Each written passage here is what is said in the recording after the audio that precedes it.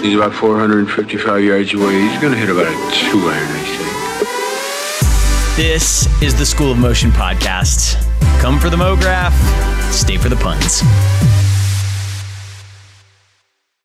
If you want to get jobs doing weird stuff, you got to start putting some weird stuff out there, you know? It's like everything just flowed from me putting weird stuff on YouTube that wasn't for commercial work. So I try every year or two just to like block out a bunch of time just to do something new that was just fully what I want to challenge myself with, to kind of break some new ground.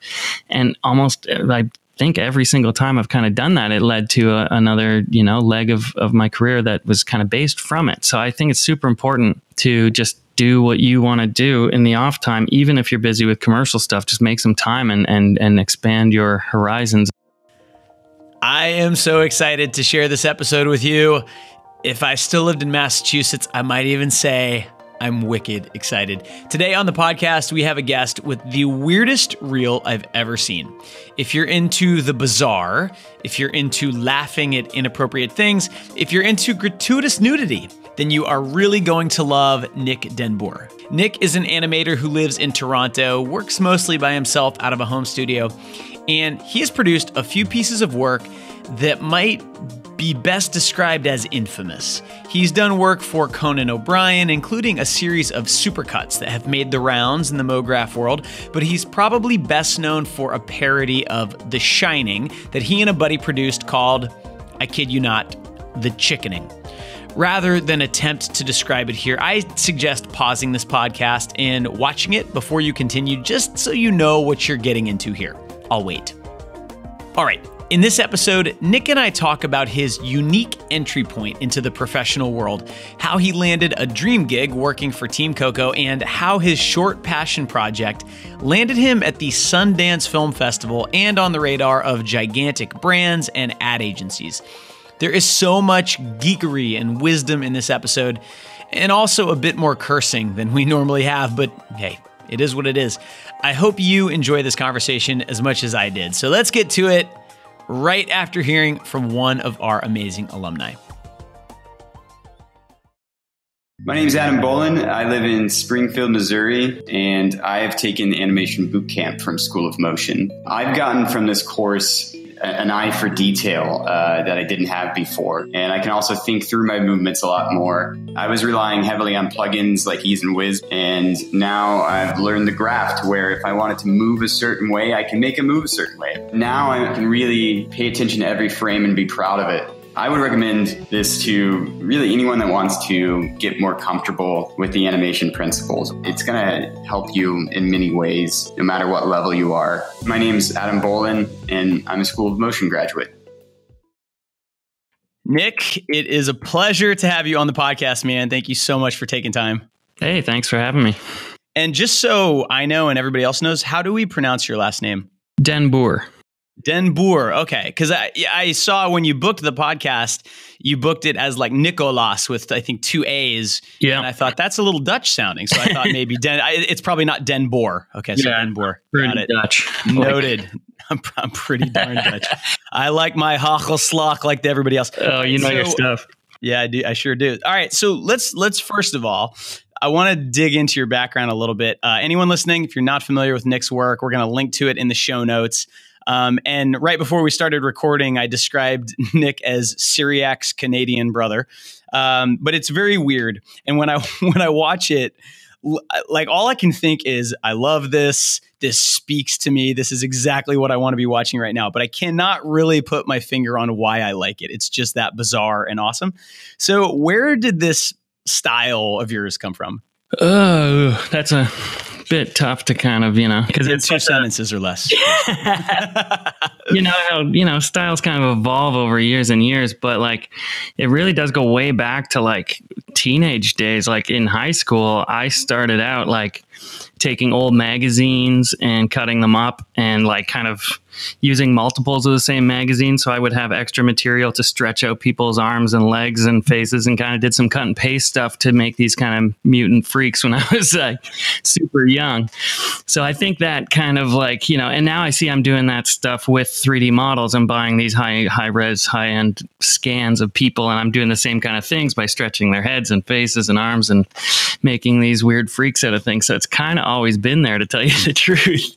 Are there any, like, you know, because it's funny, I was trying to rack my brain to think of things that I'd seen in my childhood that were like this, and I couldn't really think of too many. But I mean, you know, there's like this bizarre quality to what you do, and it reminds me of another artist, Albert Omos, who he kind of takes these very realistic humanoid 3D models and stretches them and has, you know, like naked, just like just a bunch of dicks flopping around, just all kinds of crazy stuff. Wicked. I gotta look him up. I've been seeing so much cool shit on Instagram, like people doing Houdini stuff, which I haven't really dove into yet, but just all that crazy soft body mangling of people.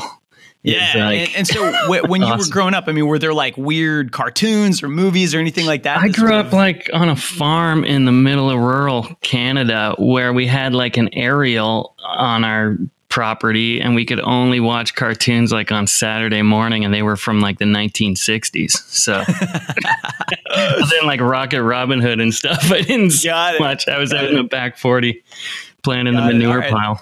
Yeah. So I guess this was just a gift you were born with, this love of the bizarre. Okay, cool. So you said you were doing like collages and stuff like that, and sort of, you know, photo bashing, I guess, is what we'd call it now. And did that sort of persist like all the way from teenage years up until your career, or was there a break in the middle? Yeah, there was a bit of a break. Like I was doing that collage stuff. I went to art school here at Ontario College of Art and Design for like a semester and a half in Toronto. So I was like, I kind of wanted to get into like integrated media video stuff, but I already had like my dad's old digital camera, high 8 machine, you know, and a computer that could like not really do video, but barely. And I get to school and they were like, nah, you still got to do like 2 years of VHS before we let you go digital. And I was like, this is ridiculous. So I actually ended up dropping out just for a bunch of reasons. I just thought it was kind of lame and I needed to make money. So I kind of stopped there, but I kept doing my collages and my 2D work for years. But then I stopped and started a construction company and did that for like 9-10 years. And just only at the tail end of that, I was kind of making videos again, and started to learn to make videos and learn After Effects. And then kind of just took a hard turn from, you know, renovating and building additions for people to doing like commercial motion graphics. Right, to doing weird things with Stanley Kubrick. So where did so you mentioned like, you know, you went to school for sort of a mixed media-ish kind of education. Where did the animation side come in? Like what made you think, I should learn After Effects? Honestly, it probably wasn't until I dabbled a little bit just with friends doing some projects in early art school, but not really too much until later on. I was like, you know, I was managing a band called Run with the Kittens here in Toronto, and I was just constantly like, I bought this old school bus and we painted it black and put all these bedrooms in the back. We toured across Canada for a while, and I was always just making videos of the band. So that kind of just like trickled into doing more and more, you know, weird stuff with the video footage. And then then YouTube came around, and I started just, you know, I had early crappy capture cards with like a TV antenna and with like recording television off on my computer. And it was so like novel to have video footage from the airwaves on your computer back then. I would use that as my primary, like, you know, remix footage. And so it was kind of like early 2000s, started messing with that. And it just kind of like, you know, taught myself from messing around and cooking up projects for me to do. That's really funny. I can remember being in probably high school and convincing my parents to get me one of those like video capture cards out of a magazine or something, you know, and it could capture like 8 seconds at a time, 320 by 240 at 15 frames a second or something. And that was cutting edge. I watched the Twin Towers get hit on my capture card, on my first capture card. I remember I just bought it, and then all of a sudden I'm like watching it like live on my computer. The Twin Towers going down. It was kind of crazy. Oh my God! Well, I assume you probably won't be using that footage in one of these weird remixes anytime soon. No, I've gone HD now. I can't go back. Exactly. 1080p or bust. So, your newer stuff, and we're going to get into that. Is a lot more 3D and really just kind of just abstract, weird, creepy, awesome 3D. But a lot of the earlier stuff and the stuff that got you noticed was this sort of remixing of found footage. Mm-hmm. And, I've been kind of reading some of your interviews with media and stuff like that. And a few times you referenced this sort of remixing culture that the internet has kind of allowed to thrive. And there's YouTube channels like Auto-Tune the News and Bad Lip Reading. You've got artists like Syriac. I'm a huge Syriac fanboy. And this medium of, just infinite amounts of video that you can now play with is sort of a new thing. So I'm curious if you feel like the work you're doing is sort of born of this age. Is this something that's been around for 50 years and I just didn't know about it? Yeah, I mean, I guess with moving pictures, it's still fairly new. But I mean, people have been repurposing stuff for years. Whether it's a urinal in an art gallery or whatever. Like kind of turning some otherwise non-artistic object into a new piece of art isn't a new thing. But I think mixing all this technology now is like, we're not just remixing a TV show or something like that. We're remixing a TV show, adding 3D models that someone else made. I consider kind of like adding all this stock footage that's online into the mix of remix as well. You're kind of just building on all these little puzzle pieces of artwork that everyone's made and using it to make something new. And it's just when you're mixing, you're like doing an audio remix plus 3D modeling remix plus a video edit to the music plus 2D, After Effects, visual effects thing all in one project. There's so much going on there that it's beyond making something new out of it. Like you're just making you're making something new in like 5 different fields, and that's really exciting to me. So I think just the combination of all the different kinds of remix that can be in one piece is really exciting and new. Yeah, I love that you referenced Marcel Duchamp's urinal in a museum. And by the way, just for everyone listening, I had to Google it. I didn't know his name off the top of my head. I could have let that go. I would have sounded really smart.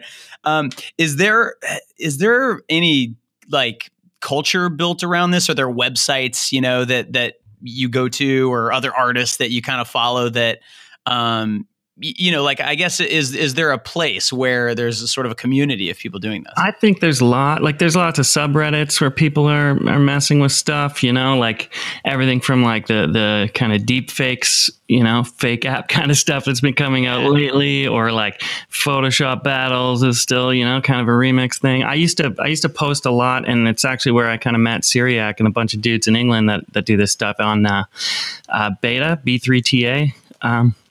.com. It's like a cool site. Back in the day, I used to participate quite a bit, and they always had like an image challenge every week where we'd mess with photos and whatnot. I think they still kick that back into effect recently. So it was kind of a cool site for remix artists. A lot of great dudes on there. It's like Swede Mason does cool audio remixes. Cassette Boy, I don't know if you heard of him.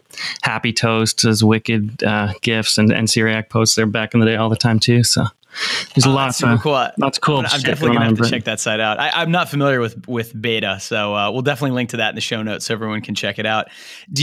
So when you make this stuff, like, do you have, I don't know, like, have you developed a sense of when something's going to be funny? Like, for example, we're going to talk more about the chickening in a minute, but you've taken footage from The Shining and you've obviously videotaped somebody else's mouth saying different words, and you put the mouth on the actor's face. But you make the mouth like just a little bit too big. And it's like something about that just works, and it's hilarious. And I'm wondering, like, do you just have a gut instinct for that? Or is there some sort of is there something you look at where you're like, okay, now it's funny, you know? Yeah, I guess it's always a kind of a weird balance. Like sometimes you have an idea and you're trying to force it onto the footage, and sometimes you let the footage and assets you're working with inspire the idea. You know, like sometimes you're just looking at something, you've already got your puzzle pieces, and you're like, how is this going to go together? And you just start kind of messing with it until you get something you like. And then other times you have this idea and you're trying to make it happen, and you're scouring the internet to find the assets you need to make it work. But so yeah, I think, part of it's just kind of for having an eye for what looks funny, and part of it is being creative with what assets you're using. I don't know. It's a bit of a mix of everything, but most of the time I'm going for something that looks visually striking and makes me laugh, I guess, you know, if I'm doing a comedy piece. Yeah.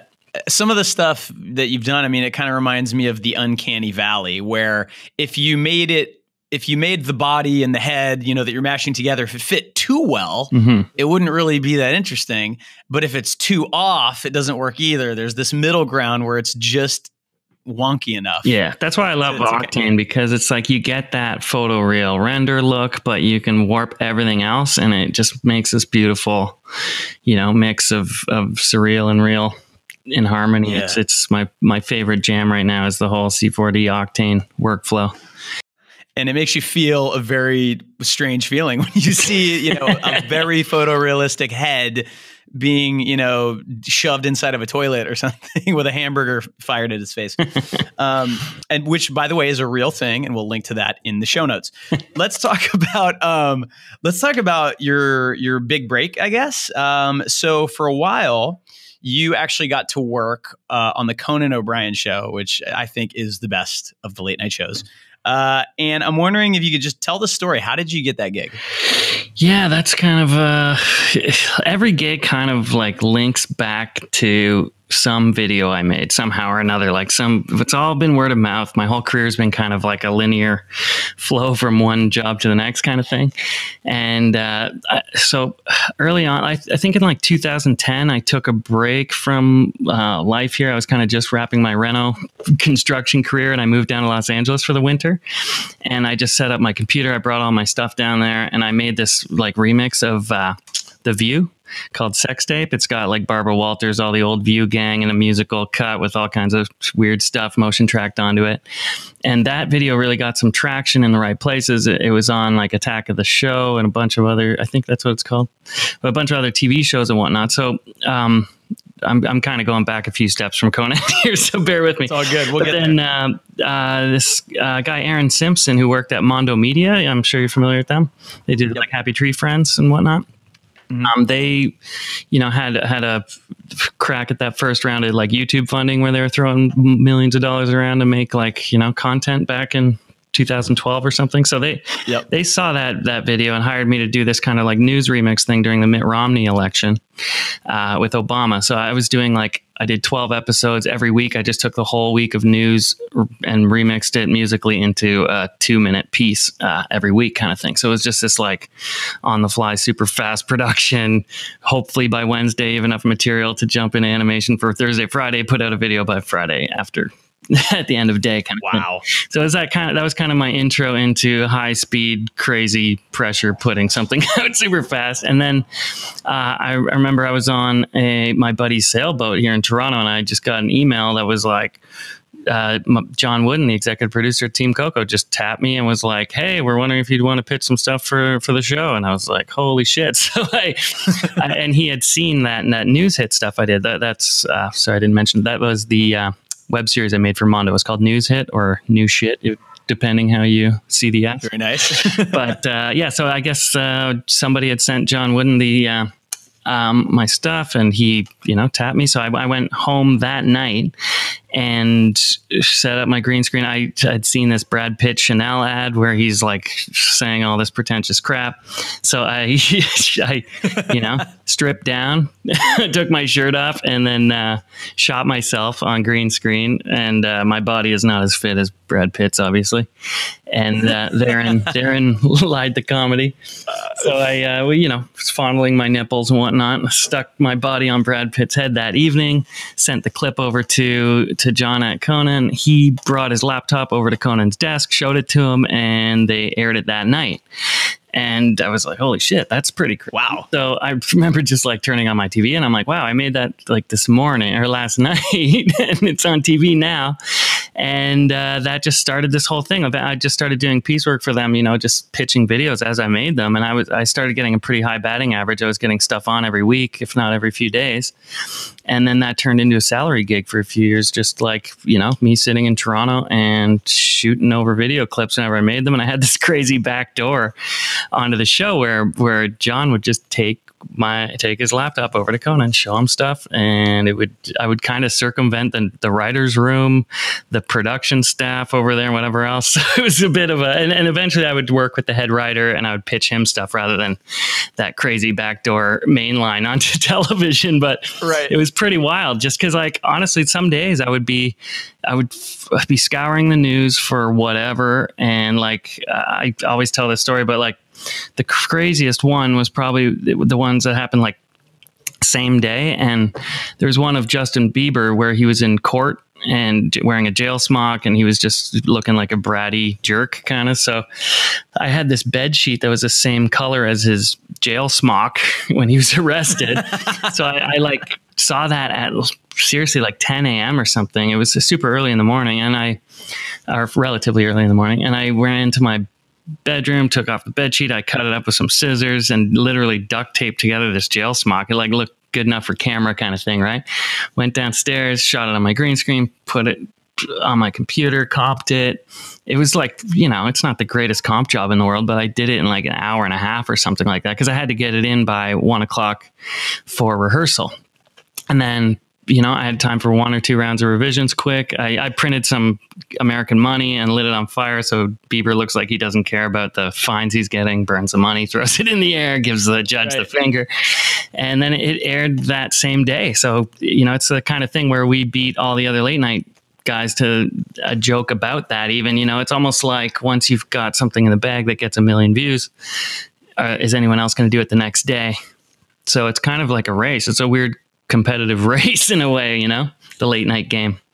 Yeah, that's incredible, man. So would the team over there, you know, because you mentioned you kind of circumvented the writer's room, and I've never worked on a show like that, but I imagine that for most of the people working on the show, there's probably more than one person between you and Conan O'Brien that has to approve a joke before it gets. Oh, sure. And that was only in the early days, like the first few videos that was kind of going on. And then you know, after the first few months or something, then I got kind of to the point where I would just send clips directly to the head writer with John as well. Like John would help, and we would kind of craft, you know, we would kind of write a mock-up of what Conan's dialogue would be to set up the joke and what have you. And then, you know, so I would, but the thing is, I'm in Canada, in Toronto, East Coast time. So I had 3 hours before any of them would even get to work. And a lot of time I would have a rough video sketched out before anyone was even there. Whereas if you're a writer at the show, you have to pitch your ideas for the morning to the head writer. The ideas that get okayed, if they need to have video done for them, are then, you know, sent off to go shoot with a team, and then they would get edited by another editor. If there's VFX, another guy would do VFX, and all of a sudden you've got like all these people slowing down the process where I could just like literally go downstairs, shoot something on green screen, throw it on my computer, get it done, kick it out there and upload it in no time, you know? So it's a way faster process. I mean, my studio is not as good. I don't have as crazy of a green screen setup and what have you, but that kind of a production pipeline is so much better for fast production with way less red tape, way less politics. And if a late night show actually harnessed that and had like 20 people that had multi, you know, talents that could kick out videos, and instead of this committee style thing, I think it would be huge. Yeah, I was going to ask you about this because you really are a one-man band. I mean, you're not just, you know, looking for the footage, making an edit and doing the visual effects. You're also writing music for this, literally composing songs and stuff like that. And, you know, it's interesting because I think there's actually a lot of artists in this industry that can do all of those things, but we sort of don't give ourselves permission to do all of them because you can feel like you know, what's the expression, jack of all trades, master of none, right? Sure, yeah, you can spread yourself thin. Yeah, exactly. But then on the other hand, it's allowed you to to be more nimble than the competition on other late night shows. Sure, yeah. So yeah, and so I was going to ask you, I mean, do you think that this style of work, this remix kind of, not completely seamlessly composited look, does that scale up? Like, could you scale it to a bigger team, or does it need to be a singular vision? I did a project for KFC in January through Wyden and Kennedy.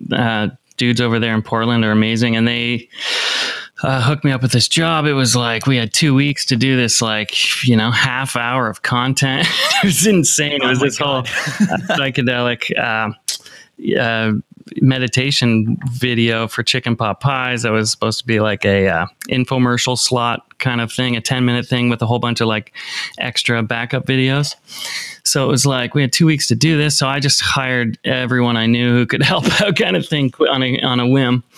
And actually, I had David Ariev, who is Octane Jesus. He's been on your podcast before. He did some space he's a great dude. He's very talented. Oh, he's amazing. Yeah. So he did some space stuff for me. My pal Davey Force, who was my co-conspirator in the chickening, he flew down here to help out. So it was kind of like I was producing it and kind of like making it all happen, but I also was shooting it and editing it and doing a good chunk of the effects. So it was a bit crazy, but it was scalable, and having the people helping me and me knowing how to do every step of the project and being able to guide everyone efficiently, I think was huge. But my whole career I've been avoiding starting a company where I'm running like 10 people, because I know a lot of people who used to love doing their art and now they run companies and they're not really having fun anymore. And I don't want to be that guy. I like doing it. I like getting my hands dirty. I like the art of it. And if I can make good cash just doing projects that I can handle one at a time, I'm going to keep doing that. But when projects come up and it's good money and I can scale up and hire my friends, even better, right? So exactly. And I mean, that it sounds like you probably had to have a crash course in being a creative director in order to pull that off. Oh, sure. Yeah. So it probably gave you a bunch of perspective too on what you like and don't like. Totally. Can we talk about your home studio setup? Because, I was going to ask you, I mean, I assumed that working for Conan O'Brien, you'd have to move to the US, move to the West Coast, but you said that they let you work remotely, which is incredible. So what kind of setup do you have that allows you to shoot footage on a green screen and, screen hours and hours of news and then do all the editing, compositing, and compose music? Like, what is your office my look setup? like? So I bought this it's kind of like a mini warehouse. It's like a coach house that's like 100 years old in behind a residential subdivision. And so it's like a couple thousand square feet. The main floor is like, my garage where I got all my tools and my car stuff, my man stuff. Nice. And I've got a jam space down there, a bunch of instruments and stuff. And so it's kind of just a, workshop / musical playroom. And then upstairs, I've got 2 workstations, and one defunct workstation, but 2 workstations. One is my main, beast machine, and the other's kind of a backup render slave now. So I don't know if we want to talk gear, but I've got a big, giant, expensive box with 3 1080 Ti's in it. Yep. Pile of SSDs. I've got a NAS with like 64 terabytes. I've got my second machine has 2 Pascal Titan Axes. So I've got 5 video cards for rendering.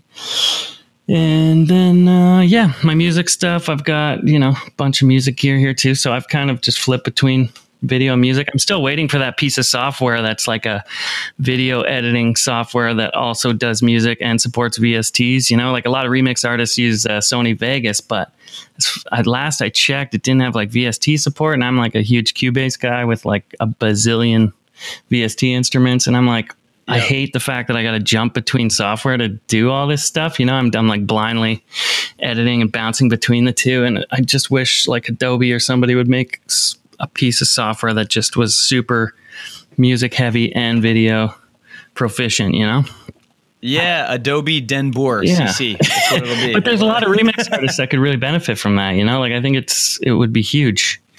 Yeah, it's interesting because I didn't really think about that. I have actually worked on a few projects that are sort of remixy, where I remember years ago, I had to work on a spot where we took, and it's interesting because you did something similar. We had to take footage from Star Trek: The Next Generation and cut it up and make a song out of it for a promo for like the show being syndicated on TBS or something like that. And it was an enormous pain in the ass because you know, in your video editing program, you can sort of edit the dialogue so it sounds musical, but you can't also compose in the same app. And so I get it what you're saying. I mean, that would be really, really useful. And then let's talk about the shooting part, because you know, you star in a lot of these things, or at least your nipples do. I used to a lot more. I've kind of my dancing career is you know, dwindling. But I wasn't going to ask you where you got the G string that showed up in the Sarah Palin hot tub video. But so I mean, what's your setup for shooting that? I mean, do you have like a full psych wall with a red camera? Or, you know, I used to downstairs. I had a full psych wall built, and then I'm like, I shoot so seldomly. Like it's, you know, it's not like I shoot every day, so it was just taking up tons of space. And I had like a, you know, my ceilings aren't too high down there, so I had it like going curved up the floor and up the ceiling, so I could kind of shoot up and down. And then I had the whole ceiling green too, so it was like just, you know, the whole area. It was actually a pretty sick setup for the small space I had. But now I just when I need it, I set up my I got a giant fabric one, and I just set that up when I need it. And I've got a bunch of Kinos and LED lights, and I shoot on an Ursa Mini. I just bought that about a year ago. Nice. And I love it, actually. It's a great camera, especially for green screen stuff. It's super crisp, and I had a whole bunch of lenses from my 5D before, so I'm using all EF lenses. And I mean, I love your setup because, you know, I mean, at this point, I'm sure you've upgraded over the years, and as you've had some success and some bigger jobs, you can afford to get a nicer camera and things like that. But really, your setup, you know, I mean, if all in $15,000-$20,000, I mean, it's really just like an order of magnitude cheaper than it would have been. Sure. Like for the camera, you mean? Yeah. For everything, you know, to be able to, I mean, you know, to do the kind of 3D you're doing now, sure, yeah. You can render everything photorealistically at 4K using your 5 graphics cards, but you used to need a gigantic render farm, you know, to have any hope of doing it. Yeah. Like I look back at, you know, staring at buckets on using the standard Cinema 4D renderer, and I don't even know why people would even get into cinema anymore. Starting out, I remember just like, it's so frustrating watching that happen when you've got any kind of a complexity in your scene. It would just, you know, it would feel like I had my arms tied behind my back and was trying to do something, you know. It's brutal. So Octane really changed the game for me. That's why I've kind of dove in full blast on cinema.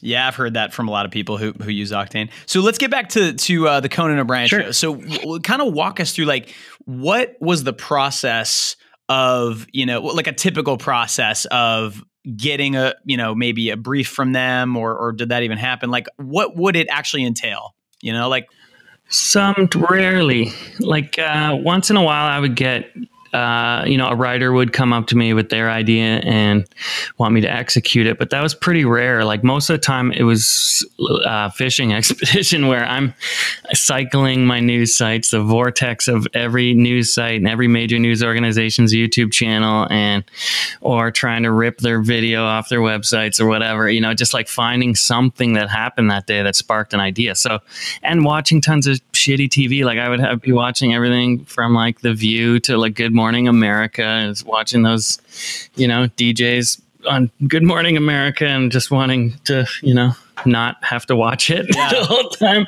But like, you know, that's kind of, you find kind of the gem sometimes on some weird, you know, thing that no one else noticed, and you make a joke out of it and put a magnifying glass on it, and it can be really funny. So you kind of look for those diamonds in the rough, but also you got to hit the big stuff. Like I would pull all-nighters every time there was an Oscars or an Emmys or whatever. Right. Wait, and if anything sparked, try and kick out a video so it was ready the next morning. So you've got that kind of crazy work schedule where if something clicks, you gotta, like, you know, go for it. So the timing wasn't a normal schedule by any means.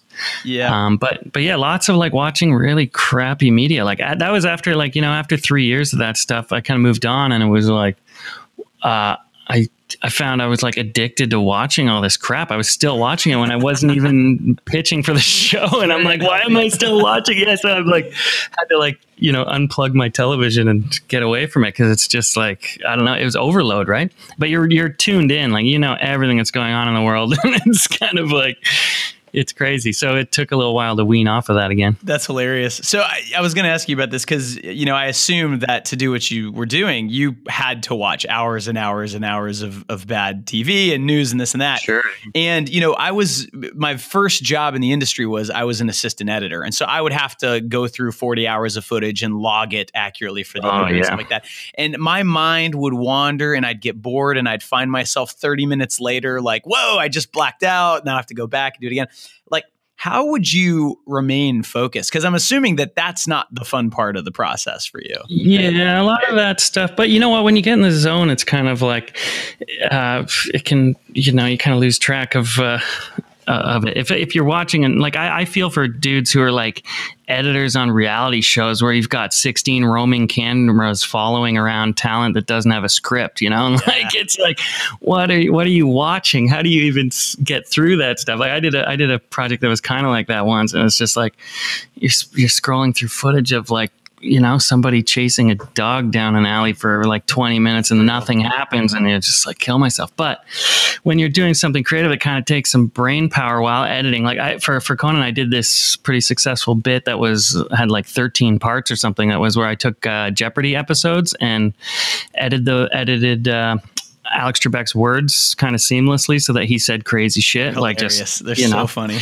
So that was insane. So the premiere project I had cooking for that was like nuts. So I had, I think something like 30 or 40 episodes all chopped up into different sections. I had like, subject, predicate, nouns, verbs, adjectives, whatever, like all these different little phrases. And then I had individual words, I had individual animals, I had the names of celebrities. Everything was in a separate timeline, all like chopped up so I could kind of mix and match my sentences from there. So that took hours and hours every time to find stuff that would kind of phonetically work, and also just to organize it all and come up with something that was also really funny. So that was kind of an editing nightmare, but it was fun at the time because it's like a challenge, So that when it's challenging like that and you're hunting and it's kind of an aggressive thing, like you're really trying to find stuff, and then I don't really get bored. It's just kind of like, zone in. And I was just thinking that the show notes for this episode are going to be just comedy gold. Everybody listening, you have to go watch the Jeopardy things. Well, the coolest thing about that was like, because after I had done like a bunch of them, like I think 10 or 11 of them or something, they actually got Alex Trebek on the show. So the last one was Alex, and I remember watching that on TV and I was like, I can't believe this came to this, because like, the whole bit was that Conan would say that Alex Trebek's losing his mind. He's gone crazy and he's saying all this crazy shit. So then Alex came on the show, and then I actually edited a thing of Conan looking crazy for that episode. So Alex had a clip to bring, and it was this whole back and forth, but it turned out awesome and it was super funny. So that was kind of a cool closure to that whole series. That's amazing, dude. You must have just been like pinching yourself. Like, is this really, this really happening right now? He's a Canadian celebrity, Alex Trebek. He's a legend. Yeah, excellent. As is Drake, I understand. So, so let's talk about the technical side of this a little bit. So, in case you're listening to this and you haven't yet seen any of Nick's work, there was a clip that went around. I remember seeing it when it came out. It was a Conan Supercut, I think it was called. And it was basically sort of a best of, what had happened on the Conan O'Brien show in the past year, but Nick created it. So it's just bizarre. And it's this like weird romp through a year of Conan O'Brien. And one of the gags that you did in it was you kind of took footage of guests sitting on the couch next to Conan, but you would swap Jennifer Lawrence's face onto, like a Snoop Dogg's body or something like that. Right. And what struck me when I watched it was that the quality of the compositing, I mean, it's not going to fool anyone like at the feature film level, but it's pretty darn good. And a lot of the gags you do don't work unless the compositing is pretty spot on, and the tracking has to be good, and you have to match the colors, which is super tricky. Well, with the Conan stuff, it's like that was a pretty controlled environment where the lighting was the same every episode, which helped a lot. But yeah, thanks. That was also a bit of a time crunch on that. Like I did 3 of those Conan supercuts, and the one you're referring to is the last one, that's season 4. And that one, I did it start to finish, the entire thing in 5 weeks. And it was like crazy because I'm surfing through an entire season of 100+ episodes that are like 40 minutes each, you know? So you're trying to find, and I'm mostly scooping through the highlights, but you also have all of Conan's intros and monologues and blah, blah, blah. So it's a crazy, you know, first week of trying to pull all the clips and then trying to figure out how to piece it all together and then write the music and then do the VFX. It was like I can't even fully remember my process on that one, but that's probably one of the favorite videos I've ever done because it's, you know, it's another one of those where you have free reign to do whatever you want. I got to kind of use all my different tricks and all the different software and do a musical cut. So those are kind of the jobs I'm most proud of, when I can, you know, fully use all the skills and bring them all into one space, you know? Yeah. So where did you develop the technical chops that you have? Because, you know, there are things that you're doing that are not just intuitive to most artists, you know, matching. I'm sure on the Conan O'Brien set, the lighting's always kind of the same, so that makes it a little bit easier. But when you're taking news clips and matching them to something you shot, you know, on your green screen, like next to your computer, you know, like how did you learn to like match lighting and match grain and match sharpness and then, you know, color correct it so it feels this? Like, how did you learn all that? Just from doing it. I mean, if you look at my early YouTube stuff, it's terrible. Like you can see, I didn't know that stuff, and just from doing it for years and years, you kind of like, you know, learn all. You were bad at it long enough to get good at it. Oh yeah, I was tracking party hats on dudes on TV and SD, and like the party hat's all jittery and it sucks. Yeah. So what tools were you using on the Conan show? Was it just sort of the basics, like just After Effects, or did you have any extra plugins or anything you were using? Yeah, but it's almost all After Effects, to tell you the truth. There's a few things. I started getting into cinema in those years. So like there's some stuff like, you know, we took like when Ben Affleck was going to be Batman. I remember I bought like a Turbo Squid model of Batman's mask, and I like 3D tracked it onto Ben Affleck's head in like crappy movies like Gigli and all, like his worst to make it look like he was, you know, he was Batman in these terrible clips. So I started doing a bit of Cinema 4D stuff and trying to do 3D tracking by hand before the 3D tracker was there. So I was doing it frame by frame. So that stuff didn't look great either at the time. But yeah, I started kind of doing a bit of 3D then, but mostly After Effects. And I think I started using Mocha back then too.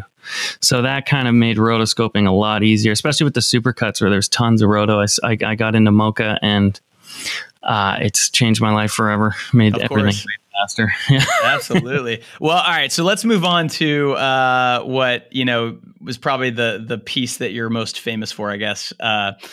The chickening. And I have to say that yesterday I shared the chickening in the School of Motion Slack and caused an uproar. Really, a lot of people hadn't seen it. They didn't know it existed, and probably derailed the rest of their day. So for anyone who hasn't seen the chickening, I'll let you tell the story, but basically it's a parody of The Shining. It's kind of this 5-minute trailer-esque video, a reimagining of The Shining. If instead of a hotel, it was like a fast food themed amusement park. So could you just, I have my questions for you in front of me, and all I wrote down was how, why?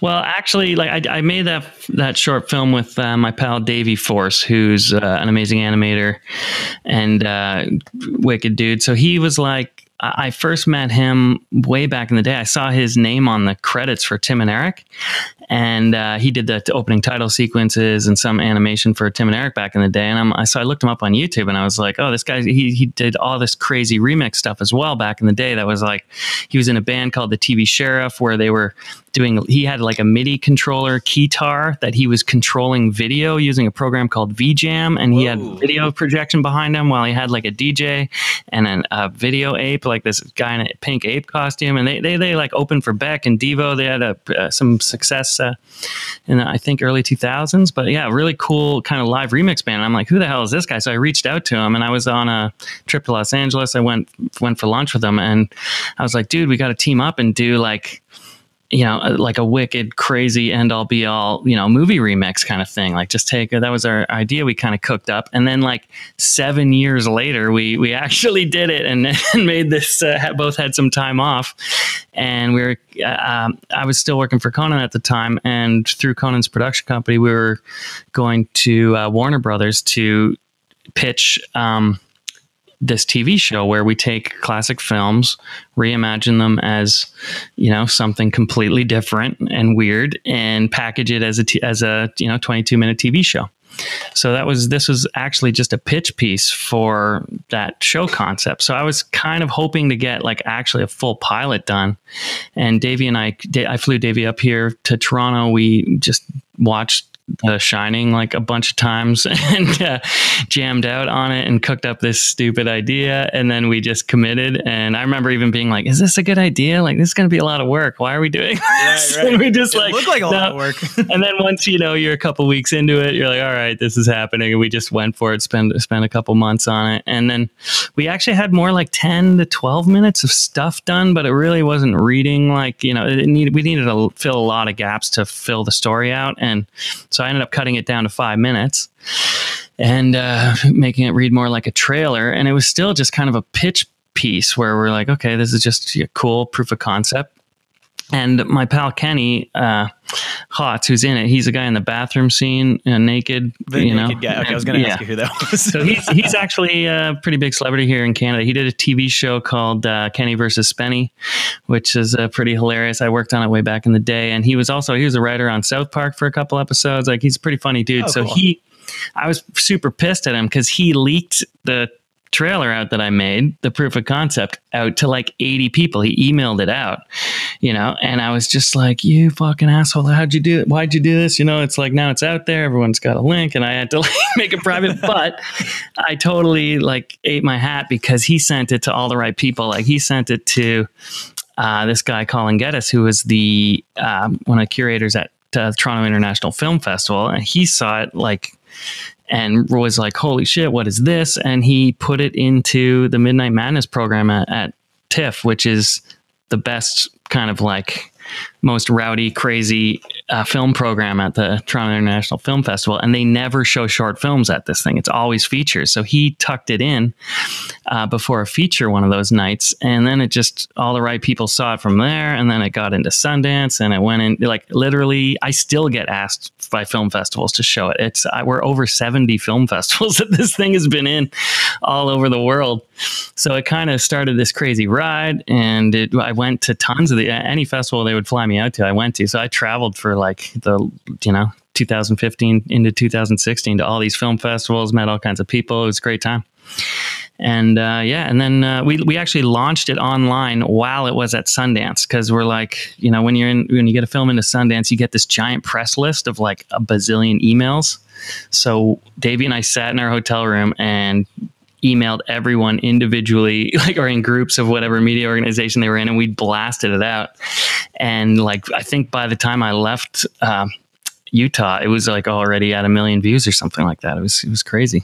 Wow. So we did a crazy blitz while we were at the festival to try and hype it while we were at the festival. Like, we just planned it to kind of get out there. And we got like, 40 pieces of 40 articles written about it while we were there. It was it was pretty wild. Did you get to sit in the audience as they were watching it? Yeah, totally.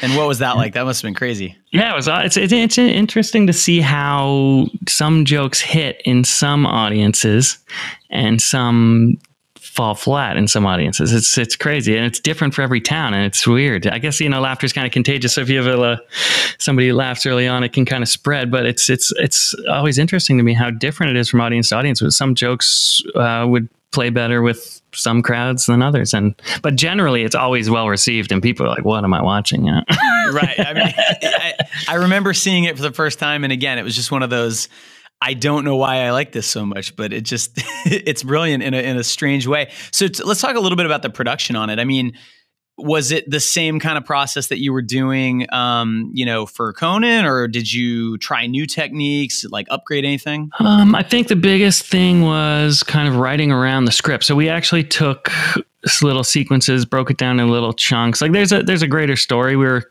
going towards, where there's a Scatman Crothers was actually owned a competing burger chain kind of thing that was like and he was going to steal the secret sauce, and there's a whole nother subplot that you can't even figure out unless we actually made it a half hour and added all the action sequences we needed. But right. The big thing was just taking the sequences we were going to use and writing around the script. So we had, the characters we were leaving in and the characters we were adding in. And that's kind of a remix in itself, where you're cutting and pasting dialogue from the original script and then inserting new dialogue. So the whole writing process is a remix in itself, which is super fun. And I think that's where a lot of the comedy is, where you're bouncing new lines off of the original. That's where it's super funny. Like if we just replaced everyone in the film, I don't think it would have nearly the comedic impact, right? Right. So I love little Danny with a beard and a double chin. So can you talk about how, when I saw it for the first time, the first thing I thought was that you just tracked a mustache onto the actor's face. No, that was like full. Like I blended the lower half of his whole face and jaw onto Danny. So I shot him with all the right angles and tracked it on there. And then there's a lot of puppet tooling going on there too, on his whatchamacallit, sideburns. Right. So they weren't lining up, and all that subtle rotation just throws it off right away. So there's a lot of frame by frame kind of puppet tooling there, and it could be better still, but it's like I got it to a point where I was happy. So it worked out. Yeah, but it's got every character at some point, their eyes go in two different directions. I mean, were you? I mean, would you just sort of do everything at once, or would you work on a shot and be like, you know what, this would work better if Shelley Duvall's left eye was spinning in circles while the right eye was doing something different? Yeah, it's kind of like just shot by shot. Just do a shot till it's done and move on to the next one, kind of thing. Unless unless I cook something up. And I want to throw something in the background, and for continuity's sake, you got to go back and put it in all the other sequences you just did. But yeah, it's pretty linear for the most part. Just tackle a sequence, move on to the next. It wasn't like, there was tons of time to sit and finesse things. It's just go. Well, the whole idea was to add a bazillion Easter eggs. It's the kind of thing, I think I get this a lot about my work, is just you can watch it over and over again and notice new things all the time. And I love kind of loading stuff up with tons of stuff to get that rewatchability, I think it's a good thing for the recipe of a viral video to kind of make it so that it's rewatchable, so that it's not like you can just watch it once and have taken it all in, Yeah, that's really good advice. And, hearing your story, there's a lot of parallels with other artists that have been on this podcast who do a short film, a personal project, not really thinking much will come of it. And then, the universe takes over and decides, nope, actually, this is going to be a big deal for you. So what happened once, so, I mean, and what was smart was you capitalized on it. You recognized, all right, we got into Sundance. Let's market this thing. Let's get it out there. And so once, I'm assuming there was a period where everything kind of peaked and then the hype died down. But really, what kind of a known quantity, right? So, what happened next? Well, just one little side note: the crappy thing that happened, which I completely regret, is not blurring out Kenny's mangina on the bathroom scene on YouTube, because he tucked his wiener between his legs, and I thought, there's no genitalia, we can get away with this.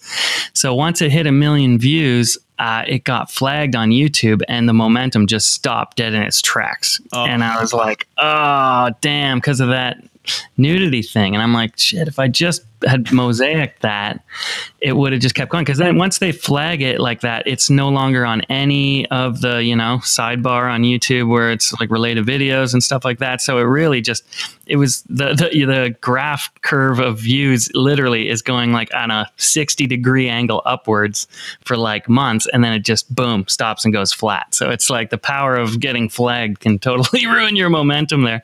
But it's still, slowly trickled up. It's at 1 point something million now. But definitely took the wind out of the sails, but it didn't matter because all the right people saw it. It's been on all these film festivals. One of the biggest things, which is great, is the dudes at Wyden and Kennedy in Portland saw it and were like, whoa, we got to hire this guy. They contacted me shortly after they saw it. And I started doing some Old Spice videos for those dudes. And that was so much fun because they just gave me tons of leash on that to go crazy, hog wild. And I made this like remix called A Horrifying Mutant something Abomination. I don't even remember what it's called. But it's like they gave me 5 or 6 spots that they had done, and they're like, hey, we want you just to remix this into something new. So it was the same kind of thing. It was a musical cut. I did some 3D, some 2D. It's kind of like blurred the lines where the original spots ended and where mine began. I kind of tried to seamlessly blend into it, and it worked out pretty well. So that was a super fun spot and led into a good relationship with those dudes. So it kind of sparked a little bit of an advertising tear that I've been on for a couple of years now. Well, that's great, man. And Old Spice is just such a perfect fit as brand for your style. Those dudes have kind of spread out into KFC recently. So that doing that KFC for like the same team, you can kind of see that they're doing the wacky stuff with the Colonel nowadays. So it's been kind of fun. I'm glad. I feel like for a while, there were these like sort of in the advertising world, semi-famous commercials probably 15 years ago for Quiznos. And I don't know if they have that in Canada. It's like a Subway knockoff, like a sandwich chain, right? Sure. And it was and the commercial was like these very strange, bizarre looking, like hand puppet squirrel looking things. Oh wow, I've never seen that. You love it. It's very strange.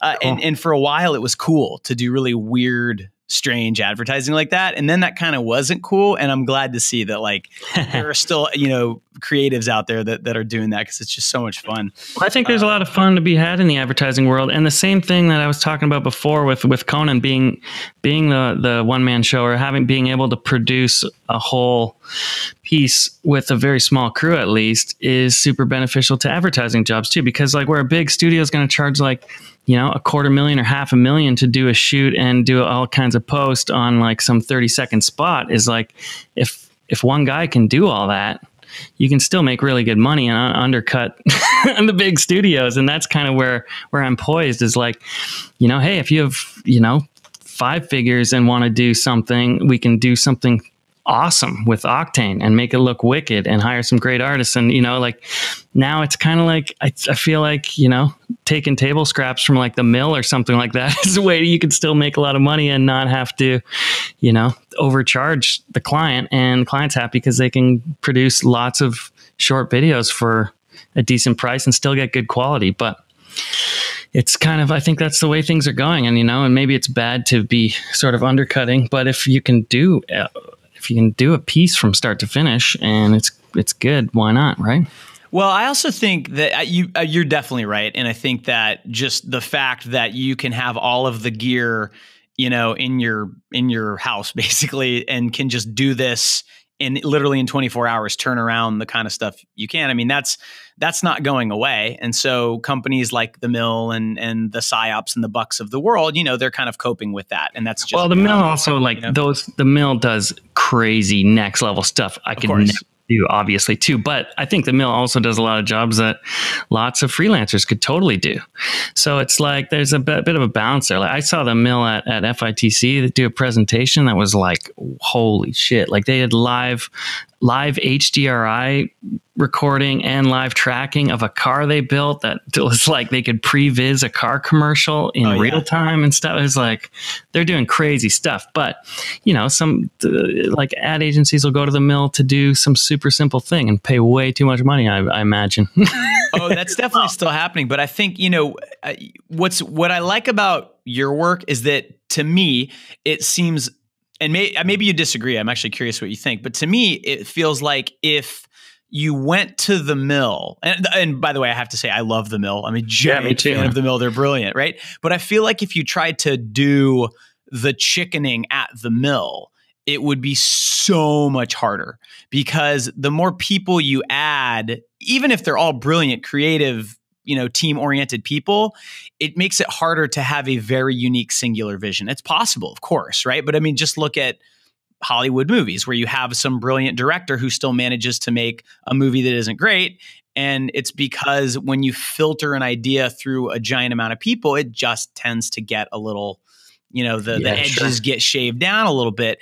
And so it just kind of, it seems like what you're doing lends itself to the one-man band better than, say, a car commercial, right? Yeah, I guess. I guess it's kind of all who's in charge. I could imagine, like, if you had the right team, the right team could do it. I think a lot of it, though, is like when you have a team, you need to show them what you want them to do, sort of. Like if you're just like looking for that creative spark to just happen when you bring a team together, it's kind of rare that it'll be a unified vision. You know what I mean? So if you're, I don't know. It just really, it's hard to say. But I imagine, the right team could totally do the chickening. But there's a lot of sensibilities there. That's why I think, people like to hire me for what I do, because it is that kind of like vision from start to finish, where I look at like that Conan Supercut, and it's like, I have trouble explaining my workflow to that, because I'm jumping around from 6 different things. And then, you start with a beat, and then you bring it into Premiere, and then you've got a cool little riff going with some vocal, and then that sparks a visual idea. So then you go on that tangent for a while, and then you're like, oh, that would, be wicked if that transitioned from that moon into that other background. And then it's really fluid, and you're being inspired by what you're working on to do the next thing. It's a very kind of autonomous workflow. And I don't think you can just be like, hey, here's a team, go nuts and work autonomously and just build on each other. And sometimes that works. I mean, I kind of did that with the KFC thing with the, we had a plan for the meditation video, but it was a bit of like, hey, go nuts on some space scene, Octane Jesus, rock it out. And he did a thing, and it was awesome. Yeah. When you give your artists leeway to do something that they're awesome at, then you kind of know what you're going to get a little bit, but then it's still kind of up to the person who's directing it all to make that vision happen. So I think if a place like the Mill or something had a director that had the vision, they could get and knew their artist capabilities, they could totally orchestrate something like the chickening. But yeah, well, I hope someday somebody gets a chance to find out, and I hope you do get that you get that pilot, and get your TV show, because that would be outstanding. I want to ask you, when you kind of got your start, like just talking about the Conan O'Brien stuff, it sounds like you just had tons of leeway, and you were basically pitching things and saying, if you like this, put it on TV. If you don't, you won't put it on TV.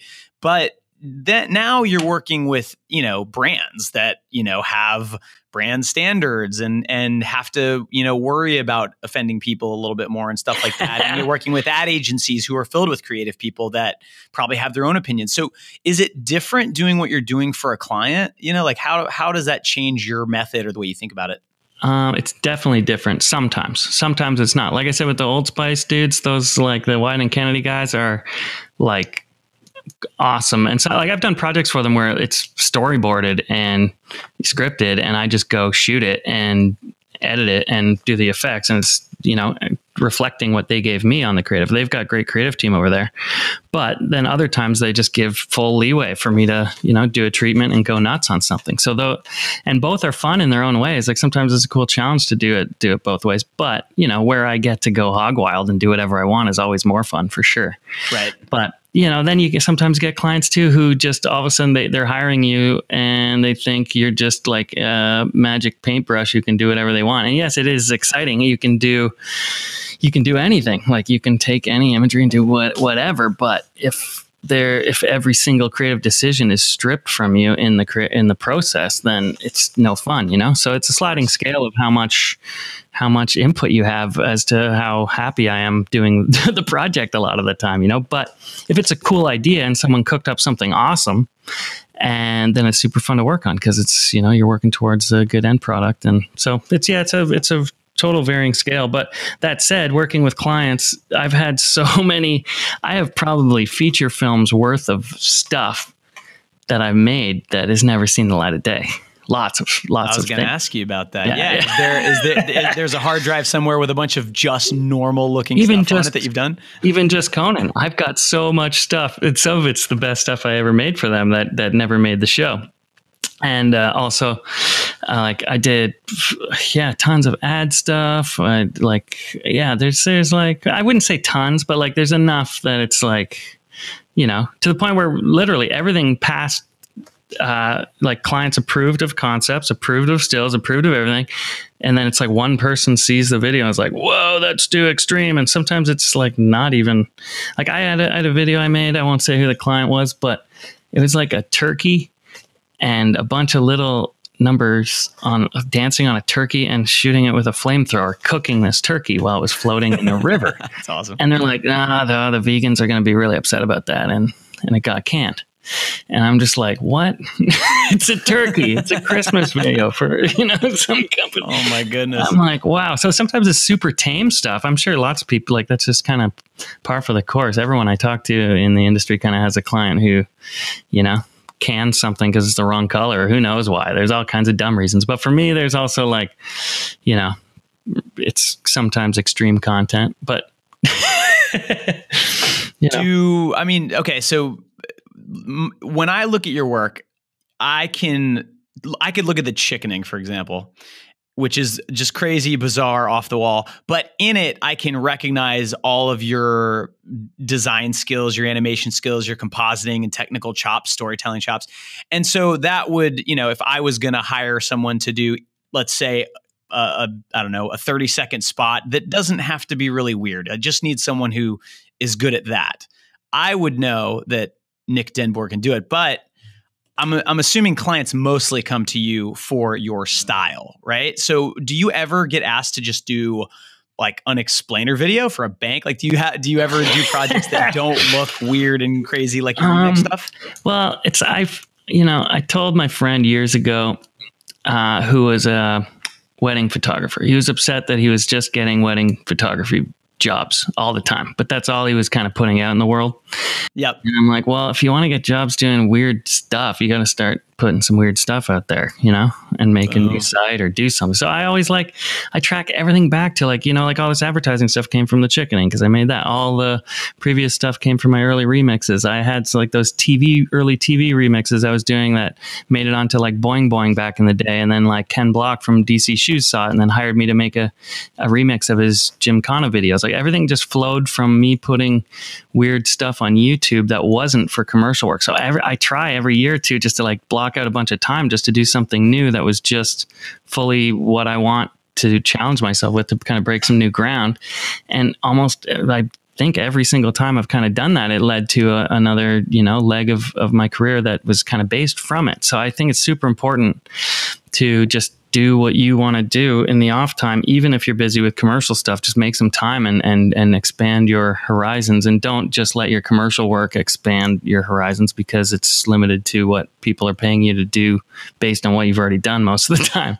Yeah. So that's advice that a lot of people in the industry give. I generally say, do the work you want to get paid for before you're getting paid to do it. And I think that, you're another example like that really does work, actually. So that said, to answer your question, it's like, people generally hire me to do something comedy based. Like I really do kind of specialize in VFX comedy, I guess, but it's found a lot of different applications. Like a lot of times there's so many like TV shows that want like a promo video where I could like, a lot of it is funneling down content in the remix style that I was doing for all those years. It's like you can take a whole TV show like Conan, whittle it down to one video. I've done lots of like other TV shows where I've done promos for them that way, done advertising, remixed advertising, remixed even film VFX. So this kind of style can lend itself to advertising, film, TV,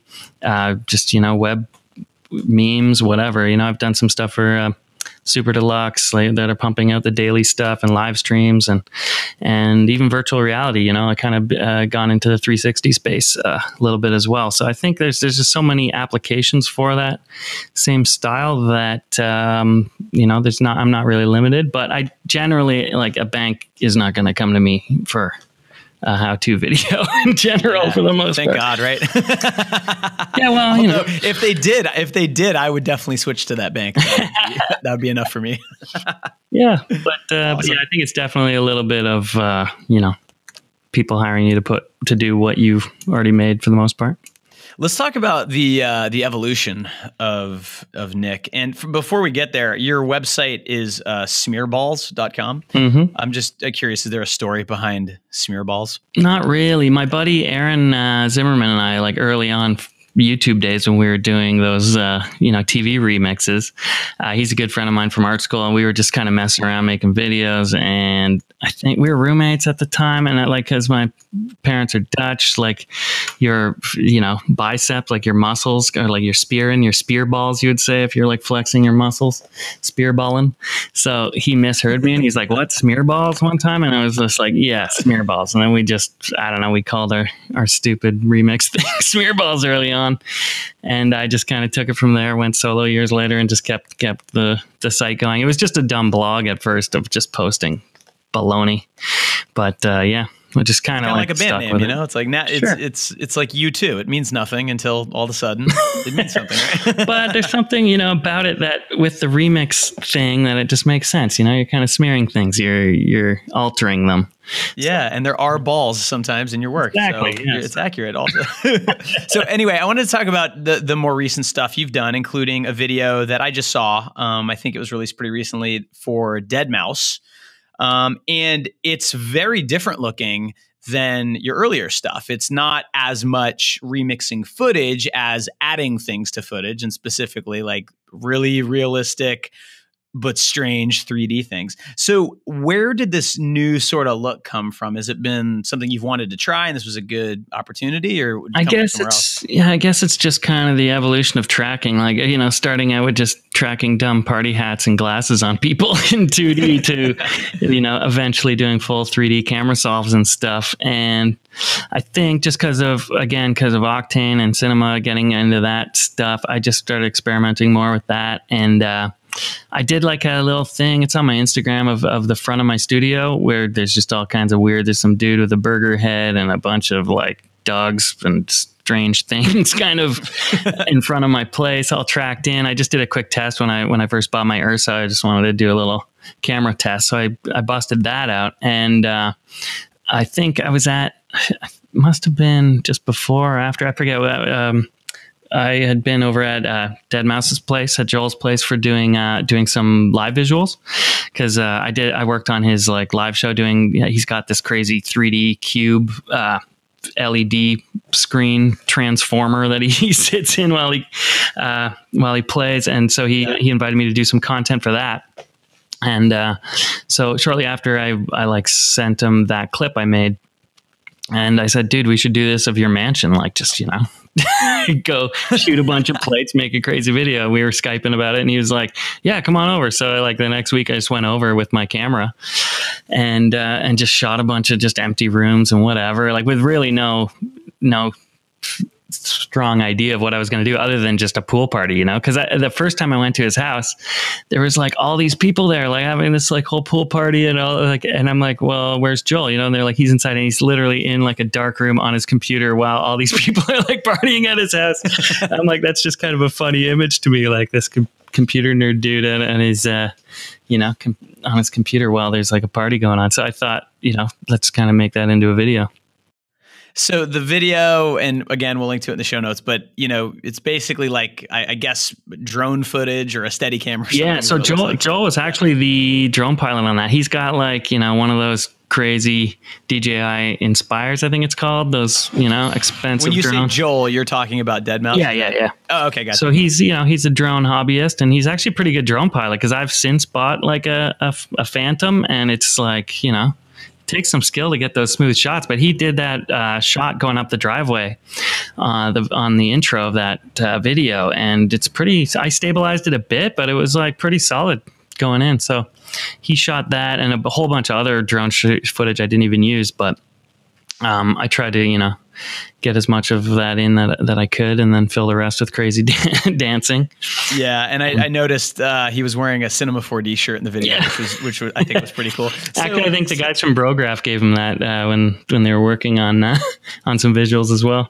Oh, that's funny. That's awesome. But it's okay. So anyway, back to the video. So you tracked in just a weird array of stuff all over this guy's house, and there's like very realistic, I guess, realistic looking people, but like they're clearly not real because their heads are distorted and their eyes are pointed in different directions.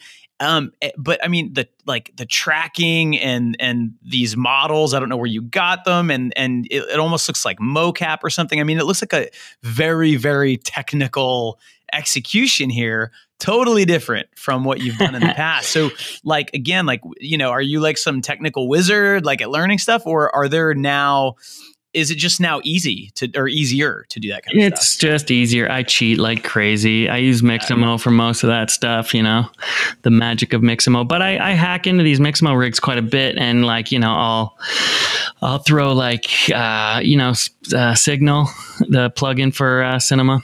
Yep. I was throwing a lot because the whole song's at like 128 BPM. So like those dancing gummy characters, I just like deleted all the keyframes on the spine, and I put IK chains on the spine, and then just put a signal rotation at that BPM on the like hips. So it's just like shaking those things around, giving them that jelly look on their upper body. And so I just kind of mess with Mixamo rigs a lot for those, just to make them more ridiculous and over the top. So that's like a big part of my toolbox lately, because it's kind of easy and fun. But the scans, a lot of them came from site 1024, the 3D scan store. 1024.info, I think it is, like spelled TEN24.info. And they have like amazing, super high poly scans that are like 8K textures and amazing. So I was like messing with those, but it was a bit of a trick to get those into Mixamo. I had to decimate them to like 250,000 polys or so. But they're still pretty high res. And then I was doing a lot of Frankensteining, like cutting the heads off of those models and putting different heads that I had or warped and kind of stitching them together, and doing like, you know, I don't know, all kinds of weird things to alter these bodies. And some of the bodies are just from Adobe Fuse that I just stuck a high res head onto just a Fuse body, so that so it was easier to animate. I love that that's how you did it, because, you know, a lot of maybe 3D purists, you know, that they're all about like, proper modeling. Oh, sure. And proper shaders and matching the lighting perfectly and this and that. And all of that is super duper important for certain applications. But sure, when you're just making cool stuff, however you get it done, and you're clearly very resourceful. Well, I shot HDRIs in every single space of that shoot. Like I shot 3 different HDRIs up the driveway for that shot. I think I ended up only using 2 of them though, but then, because the lighting kind of changes. So I did use those, mix them with Octane Suns to kind of like get a better shadow. And every room of his house, I shot an HDRI with, I used a Ricoh Theta. And so I had every time of day, every place I shot, I had an accompanying HDRI. So that made the lighting kind of lock in nicely. And then I used those HDRIs as backgrounds, like every close-up where the camera's panning all crazy, like when the skeletons are dancing in the foyer or the guy with all the eyeballs in that room, I just blurred out, because the Ricoh Theta is only like 5K or something like that. So you don't get that detail if it's in focus. So I just kind of blurred it out, did a fake DOF thing and just panned the camera around, and it made for good backgrounds. So. That's amazing, man. Well, we'll definitely link to the video in the show notes. It's hysterical. I don't know much about Deadmau5, but I have to applaud him for like letting you just do your thing for his music video. It's amazing. And before we started the interview, you mentioned you might be doing more of this kind of thing. So the last question I'll ask you, Nick, is, what are you working on now? Like, do you have any cool projects we should be on the lookout for? Yeah, right now I'm doing VFX for a show on the WWE network, and it's kind of a weird comedy show with starring Edge and Christian. I don't know if you know the tag team wrestlers are Canadian guys, so I'm helping out with a bit of VFX on that. Nice. And then I've got another Deadmau5 video supposed to be done before the end of the year that I'm still trying to fit into my schedule here, and possibly some more ad gigs. It's never ending. I'm always kind of booked a few months ahead and struggling to not piss off people by pushing my projects over top of each other. But it's good to be busy. I can't complain. And in 2019, I'm hoping to take some time off to do another personal project, as mentioned before. So that's kind of on the horizon. I need to do that next year. Like I mentioned to Nick, the show notes for this episode are basically a comedic goldmine. Check them out, but maybe don't do that if you have urgent things to do, because you will be sent down a hilarious rabbit hole. Check out Nick's work at smearballs.com if you want the full Nick DenBoer experience. I want to thank Nick for coming on and being so candid about his career and his process, and I really hope that we get to see a lot more from him soon. And thank you, as always, for listening. I hope you dug this one. Smell you later.